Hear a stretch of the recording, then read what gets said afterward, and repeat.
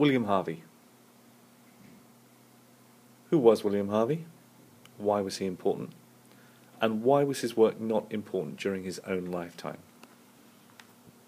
Vesalius discovered that there were no holes in the septum of the heart like Galen had said. This was awkward for people who wanted to believe in Galen's ideas. If there were no holes in the heart, then how did the blood move around the body? Also, Galen said that blood was used up as it moves around the body.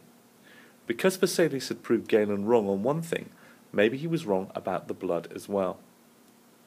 The man that solved the problem was William Harvey, who was born in 1578. He trained as a doctor, where he regularly dissected bodies.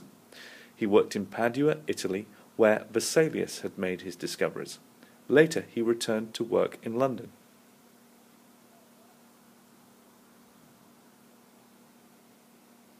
In Padua, he learnt that the way to solve problems was by dissecting and through careful and exact experiments.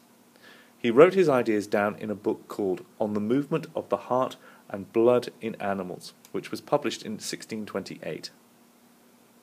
These are his main ideas. He proved that the blood pumps around the body in a one-way system. He did this by trying to pump it the wrong way, but it didn't work. Secondly, the heart works like a water pump that pumps the blood around the body. Thirdly, he calculated the amount of blood pumped around the body by each heartbeat to calculate the total blood pumped per hour. The amount needed was far more than can be produced by the body, so the same blood must be circulating in the body. One serious problem was that as arteries got further away from the heart, the smaller the arteries got until they were too small to see. For Harvey's theory to be correct, the blood needed to go through these tiny vessels called capillaries. Microscopes were not powerful enough to see the capillaries in Harvey's lifetime.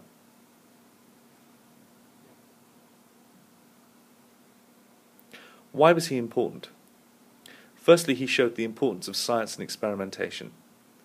Secondly, he proved beyond a doubt that Galen was wrong.